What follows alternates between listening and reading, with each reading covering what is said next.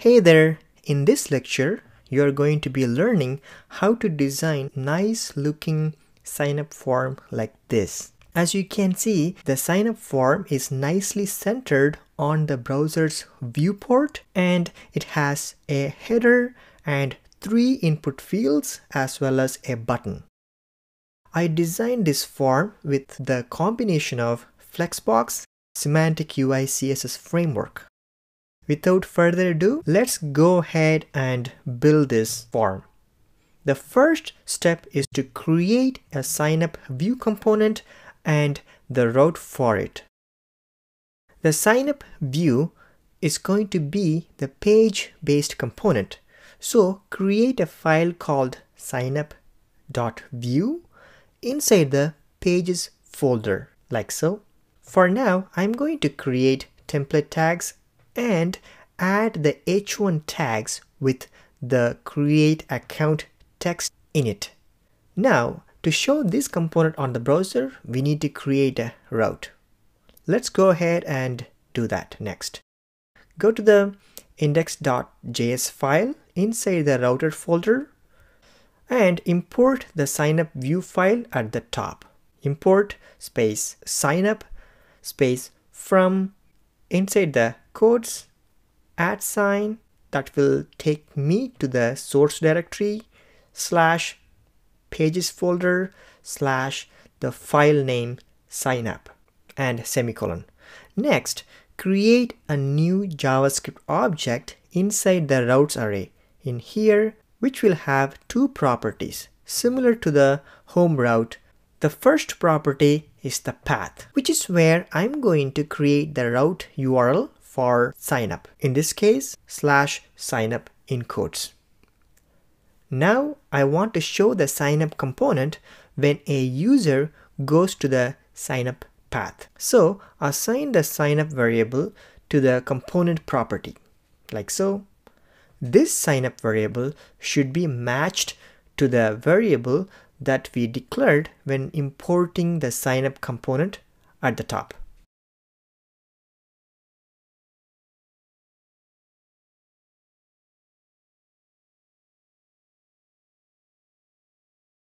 Let's navigate to the URL on the browser, and it works as expected. Perfect. The next step is to install the SemanticUI CSS framework to the project. I'll be using this framework to design the signup form as well as the rest of the views in this course. We can use SemanticUI CSS in 2 different ways in our project. One is using the CDN format, which is just grabbing the CSS link from the Semantic website and pasting it in between the header tags in the index.html file. The second option is to use the SemanticUI npm package. Now, I'm going to be using the second option to install the SemanticUI. This will be a 2-step process. The first step, which is installing the npm package into the project. So open up the terminal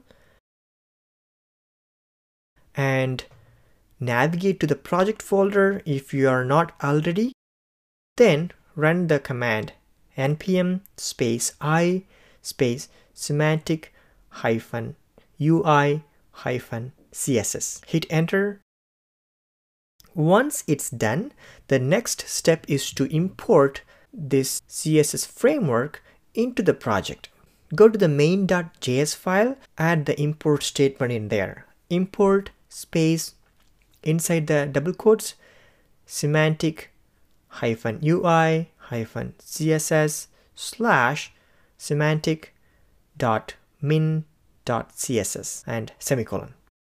Switch back to the browser and I can see the H1 font looks bigger, which ensures the SemanticUI CSS framework is included in the project correctly.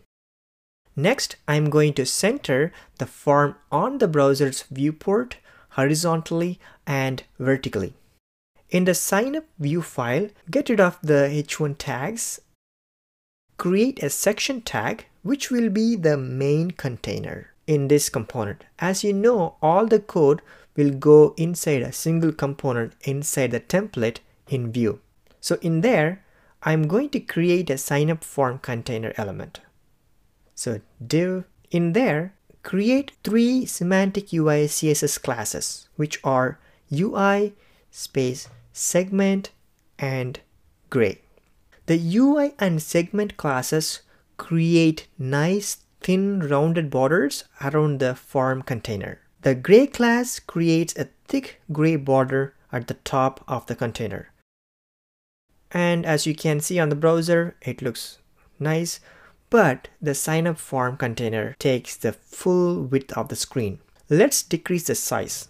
For that, I'm going to add a custom class after the gray class called signup-form. Then after the template tag, declare starting and ending style tags. In there, create a rule for signup form dot signup-form opening and closing curly braces. In there, I'm going to set the width to 450 pixels, semicolon.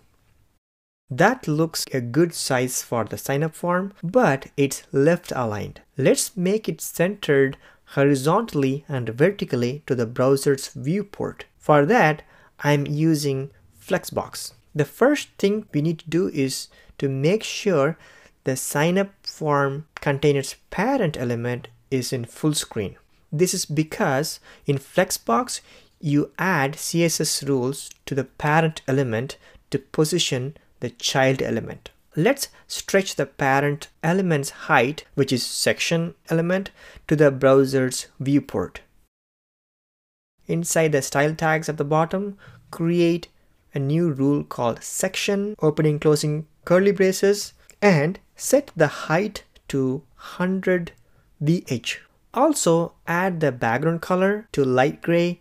I'm using $EC as well so that we can see it fits to the screen. And it looks great. Now we can easily center the signup form using just 3 flexbox CSS rules to the section parent element. The first one is display flex property. Then to center the form container vertically, use align items center. Then center the form container horizontally, use justify content center. Nice. Let's create a header next. Declare an h2 element with 2 SemanticUI classes called UI space header. Add the create account text in it. Then make it center aligned. So inside the signup form, add text -align to center. It looks nice. Next, create a form element with UI and form CSS classes, like so.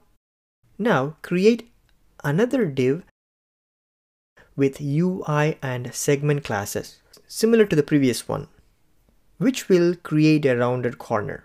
Then add the stacked class, which will have a few border lines at the bottom of the element, like so. Now let's create the 3 input fields one by one. The first input field is full name. As you can see, the full name input field has an icon on the left side. Define a div element with the field class, which is default container when creating input field in SemanticUI CSS framework. Then create another div with a few SemanticUI CSS classes that will allow me to add an icon on the left side of the input field, which are UI left icon input. Nice. I find the normal size is small to me, so add class called big at the end.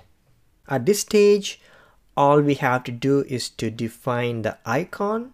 In this case, I'm going to be using the user icon as well as the actual input field. Declare the I element with 2 class names, user space icon. Then the input field with type attribute set to text, and the placeholder attribute is set to full name. As you can see, there is no label for the input field, so the placeholder text will act as a label for the input field. And it looks great. One more thing worth pointing out here is you can actually look at all the available icons on the SemanticUI CSS website, and the link is in the description of this video. Next, let's add the email input field. Similar to the previous one, create a div with field class. Then inside there, create a div with UI left icon input big classes. Then I want to use the mail icon for this input field. So I element class mail space icon. Then the input field with type email, placeholder text is going to be email as well. Finally, password. Do the same for the password. Again, create a div with the field class. Then create another div inside that div with UI left icon input big classes. Like so. For the password, I'm going to be using the lock icon. So I element with two classes log icon, then the input field with the type attribute set to password, and the placeholder attribute set to password as well. That's it. Now you can see the sign up form coming together nicely. Next, the sign up button. After the password wrapper div element that has a field class, declare a button element with two SemanticUI classes, UI space button. This looks good, but I want to make this button bigger as well as red color.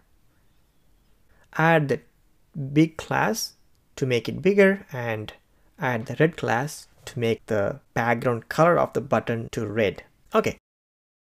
How about making the button stretch both sides? Let's do that using the fluid class.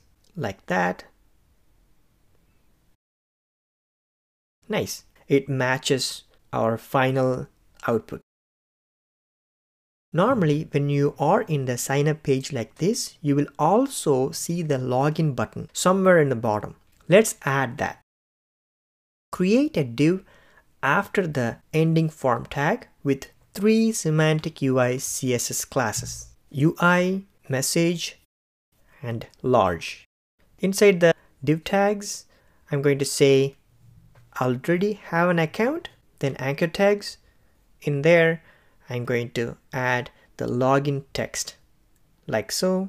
Switch back to the browser, and it looks amazing even on the small screen. Now we have a nice looking sign up form, but it does nothing.